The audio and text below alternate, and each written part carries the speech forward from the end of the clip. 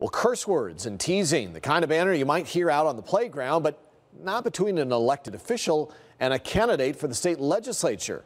Our Carissa Planope is live outside the county recorder's office to tell us about the war of words that has some people, Carissa, shaking their heads tonight.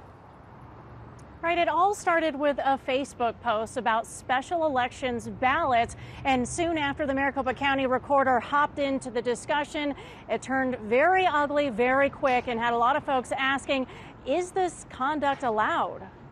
It looks like they took their personal beef into the public domain. In an October 29th Facebook post, Nathan Schneider, candidate for Legislative District 13, says it took him a while to find the election date on his mail-in ballot. And he suggests someone tell County Recorder Adrian Fontes. Fontes chimes in, accuses Schneider of deleting his original response before cursing Schneider and teasing him about his mom. People tend to hold elected officials to a higher standard. They don't like to hear cuss words come out of elected officials' mouth. Marcus Delortino has run public affairs for campaigns, candidates, and companies. He says some politicos have a hard time understanding the gravity of their online activities. Go back to the 80s and use your cell phone like it was intended to make phone calls.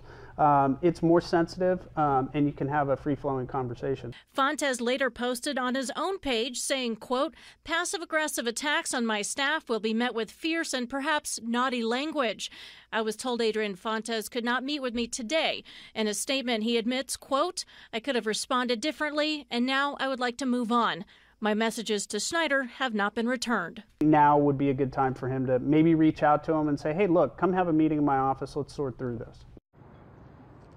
Well, the county's professional conduct policy does dive into social media use. It just says that employees should not do or say anything that might embarrass the agency. I did reach out to the Maricopa County Board of Supervisors. Every one of those members refused to comment on this Facebook feud.